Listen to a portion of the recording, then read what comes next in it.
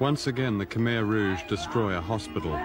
and satisfy their obsession for taking photographs not only of their victims, but of themselves.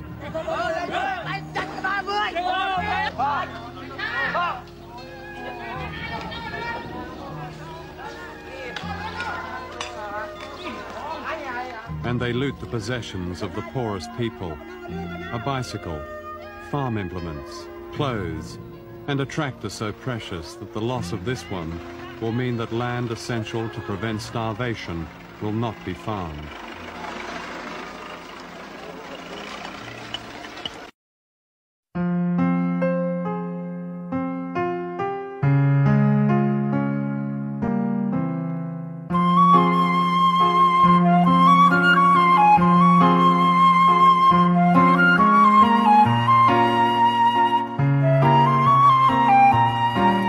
ខ្ញុំកើតនៅខែកញ្ញាឆ្នាំ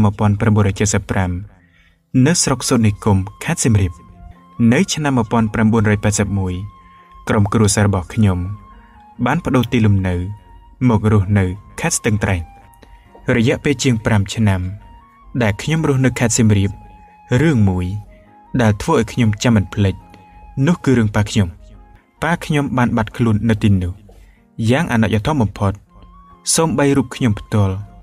ក៏មិនបានចាំមុខគាត់ច្បាស់នោះដែរម៉ាក់តែងតែដំណើររឿងនេះប្រាប់កូនជារឿយរាល់ពេលយើងជួបជុំគ្នាម៉ាក់និយាយអំពីប៉ាអំពីការរស់នៅក្នុងសង្គមរាស្ត្រនិយមរបបសាធារណរដ្ឋខ្មែរនិងរបបកម្ពុជាប្រជាធិបតេយ្យអ្វីដែលធ្វើឲ្យខ្ញុំក្រៀមក្រំចិត្តបំផុតនោះគឺការរស់នៅរបស់ក្រុមគ្រួសារខ្ញុំក្នុងសម័យប៉ុលពតនេះតែម្ដងម៉ាក់ខ្ញុំប្រាប់ថាប៉ានិងម៉ាក់គឺជាគ្រូបង្រៀននៅក្នុងសម័យសង្គមរាស្ត្រនិយមជីវភាពគ្រួសាររស់នៅសមរម្យដោយសារសង្គ្រាមទើបធ្វើឲ្យគ្រួសារយើងលំបាកវេទនាបែកបាក់គ្នាអស់ក្រោយពីប៉ាម៉ាក់បដូរប៉ុស្តិ៍ការងារទៅបង្រៀននិងរស់នៅក្នុងទីរួមខេត្តសៀមរាបនាសម័យលន់នល់បានមួយរយៈប្រទេសជាតិក៏ធ្លាក់ក្នុងកណ្ដាប់ដៃខ្មែរក្រហមគ្រួសាររបស់ខ្ញុំត្រូវពួកអាវខ្មៅនេះជំលះឲ្យទៅរស់នៅក្នុងភូមិរលុះឃុំដំដែកស្រុកសូនីគុំខេត្តសៀមរាបយើងរស់នៅទីនោះក្នុងនាមជាអ្នក17មេសាអស់លោកដែលធ្លាប់ឆ្លងកាត់របបប៉ុលពតអាចដឹងបានយ៉ាងច្បាស់អំពីថាតើអ្នក17មេសាលំបាកប៉ុណ្ណាគ្រួសារខ្ញុំរស់នៅក្រោមការគៀបសង្កត់មើលងាយបង្ខិតបង្ខំធ្វើបាបពីអ្នកមូលដ្ឋាននិងទាហានអាវខ្មៅរាល់ថ្ងៃពេលខ្លះ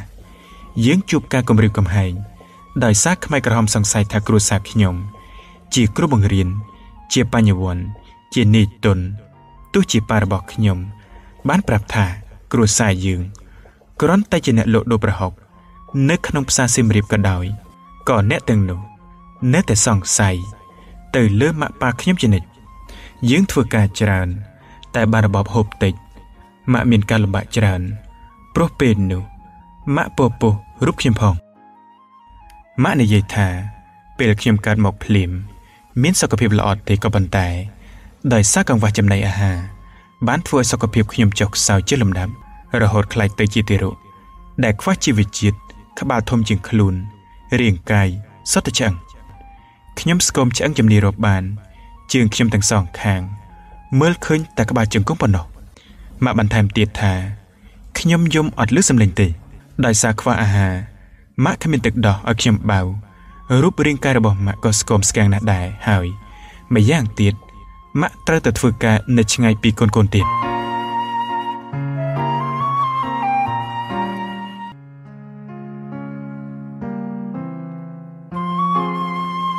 ខ្ញុំអាចរស់នៅរហូតមកដល់សប្តាហ៍ថ្ងៃនេះ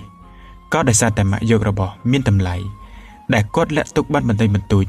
ទៅដូរទឹកត្នោតក្រូចពោធិ៍សាត់ឬអង្ករដែលមានតម្លៃកប់ពពកមកឲ្យខ្ញុំហូបក្រុមគ្រួសារយើងបែកបាក់គ្នាទាំងអស់បងស្រីទី1និងទី2របស់ខ្ញុំត្រូវបានទៅរស់នៅកងចល័តមិនបាននៅផ្ទះជួបជុំគ្នាទេបងស្រីខ្ញុំប្រាប់ថាពេលគាត់នឹកម៉ាក់ឬចង់មកលេងផ្ទះគឺត្រូវលួចមកនៅពេលយប់បងប្រាប់ខ្ញុំថាម្ដងនោះព្រោះតែងងឹតខ្លាំងពេកគាត់បានវង្វេងផ្លូវនៅក្នុងព្រៃទៅចំកន្លែងដែលខ្មែរក្រហមសម្លាប់មនុស្សពេលនោះគាត់ទាំងពីរនាក់ភ័យខ្លាំងណាស់គិតតែពីអង្គុយយំរហូតចិត្តភ្លឺ បងស្រីទី2មានសម្លាក់នៅលើថ្ងារហូតមកដល់នឹងសពថ្ងៃដោយសារគាត់យកគល់ចេកមួយដុំទៅដុតនៅចង្ក្រានបាយរបស់ចុងភៅហើយត្រូវកម្មាភិបាលខ្មែរក្រហមដឹងគាត់ធ្វើបាបរករឿងសម្លាប់គាត់ចោលបងនិយាយថាដោយសារតែគាត់ស្រេកឃ្លានពេកទើបគាត់ហ៊ានធ្វើយ៉ាងនេះនៅសម័យនោះបងធ្លាប់ប្រាប់ម៉ាក់ថាបើបានហូបបាយឆ្អែតតែមួយពេលទោះជាឲ្យបងស្លាប់ក៏បងព្រមដែរនៅចំពោះមុខស្ថានភាពបែបនេះម៉ាក់បានត្រឹមតែសម្រាប់ទឹកភ្នែកតែប៉ុណ្ណោះបងប្រុសទី3របស់ខ្ញុំដល់ពេលនោះរស់នៅក្នុងកងកុមារមានរាងកាយស្គមស្គាំងអង្គការចាត់តាំងឲ្យគាត់ខ្វៀលគោនិងរើសឯកគោបើគាត់មិនអាចបំពេញការងារតាមការកំណត់ទេត្រូវទទួលវិន័យដោយកាត់របបអាហារដែលជាធម្មតាគឺបបមួយវែកគាត់ត្រូវទៅខ្វៀលគោនៅទីឆ្ងាយកាត់ភ្លៀងកាត់ខ្យល់ពេលរងាខ្លាំងបងចុះត្រាំក្នុងទឹកដើម្បីកុំឲ្យត្រូវខ្យល់រងាការរស់នៅក្នុងសភាពបែបនេះយូរធ្វើឲ្យគាត់ធ្លាក់ខ្លួនមានជំងឺជាប្រចាំហើយរហូតមកដល់សប្តាហ៍ថ្ងៃនេះសុខភាពរបស់គាត់តែងតែចុះខ្សោយជានិច្ចនិងមិនអាចធ្វើអ្វីធ្ងន់បានទេប៉ាពុំបានរស់នៅជួបជុំកូននៅម៉ាក់ទេព្រោះគាត់ត្រូវទៅធ្វើការនៅឆ្ងាយយូរប៉ាលួចមកជួបម៉ាក់និងកូនម្ដងម៉ាក់និយាយថាប៉ាក៏ស្គមណាស់ដែរ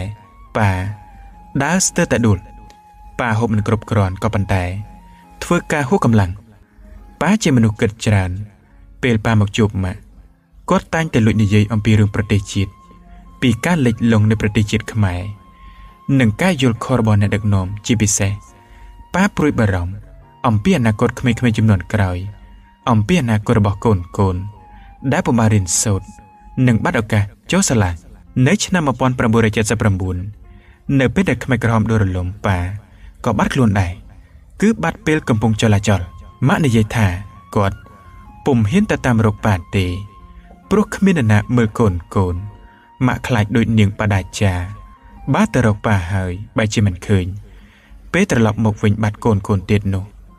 ម៉ាក់ពិតជាវិកលចរិតពុំខានតាំងពីពេលនោះមកប៉ាបានបែកពីយើងរហូតហើយខ្ញុំក៏មិនចាំមុខរបស់ប៉ាដែរ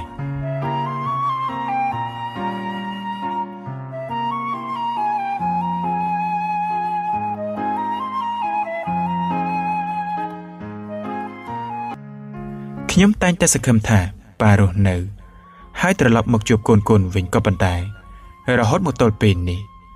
ខ្ញុំមិនបានជួបប៉ារបស់ខ្ញុំទេខ្ញុំមានរូបថតរបស់ប៉ាតែមួយសន្លឹកគត់ដែលអាចឲ្យខ្ញុំចំណាំមុខប៉ាបានតើឈឺចាប់ប៉ុណ្ណាក្នុងការរស់នៅជាក្មេងកំព្រាពេលយើងមកដល់ស្រុកកំណើតរបស់ម៉ាក់នៅខេត្តស្ទឹងត្រែងវិញទើបយើងដឹងថាសាច់ញាតិរបស់យើងជាច្រើនអ្នកបានស្លាប់ខ្លះដោយសារអត់អាហារនិងខ្លះទៀតដោយសារអង្គការយកទៅសម្លាប់ចោលដោយចោទថាជាខ្មាំងរបស់អង្គការជាជនក្បត់ជា CA និងជាការសិបេជាដើមក្រុមគ្រួសាររបស់ប៉ាក៏ស្លាប់ស្ទើរអស់រួមទាំងប៉ាផងដែររបបប៉ុលពតបានធ្វើឲ្យប៉ារបស់ខ្ញុំស្លាប់របបនេះហើយដែលធ្វើឲ្យក្រុមគ្រួសារខ្មែរនិងកូនខ្មែរជាច្រើនបែកបាក់សាច់ញាតិជីវិតគ្រួសារត្រូវបានផ្លាស់ប្ដូរយ៉ាងគំហុកមករកភាពវេទនាលំបាកអស់ជាច្រើនទសវត្សរ៍ស្ទើរតែថ្លែងពុំបាន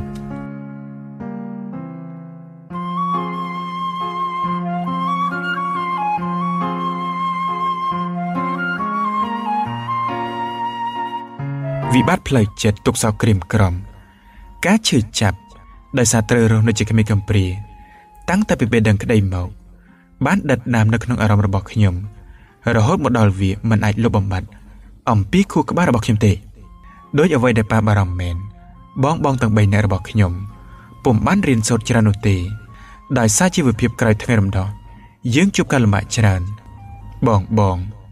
ត្រូវចេញទៅធ្វើការដើម្បីជួយម៉ាក់ទប់ទល់ជីវភាពដែលបានមួយថ្ងៃរស់មួយថ្ងៃតើនេះជាកម្មពី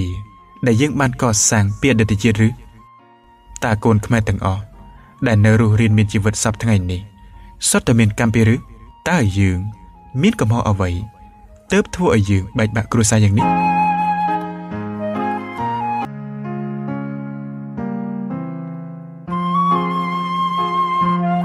រដ្ឋាភិបាលថ្មីដែលកាត់ចេញពីឆន្ទៈប្រជារាស្ត្រត្រូវតែរកយុត្តិធម៌ដល់ប្រជារាស្ត្រផង ពុំគួរទុកចោលពេលវេលាកន្លងទៅយ៉ាងយូរដោយទុកឲ្យជនដៃដល់រស់នៅដោយភាពសោកស្រួលលើកកណ្ដោឈាមប្រជារាស្ត្រយ៉ាងអយុត្តិធម៌បែបនេះនោះទេយុត្តិធម៌ធ្វើឲ្យខ្ញុំគ្រួសារខ្ញុំនិងប្រជារាស្ត្រខ្មែរដែលជាជនរងគ្រោះជាច្រើនបានស្ងប់អារម្មណ៍ខ្លះវាពុំមែនជាការសងសឹកទេក៏ប៉ុន្តែវាជាលទ្ធផលដែលមេដឹកនាំខ្មែរក្រហមបានសាងតែប៉ុណ្ណោះអ្វីដែលអ្នកបានសាងអ្នកត្រូវតែទទួលហើយវាក៏ជាគំរូមួយកុំឲ្យមនុស្សជំនាន់ក្រោយយកទង្វើដ៏ឈឺចាប់នេះមកប្រាស្រ័យជាថ្មីម្ដងទៀត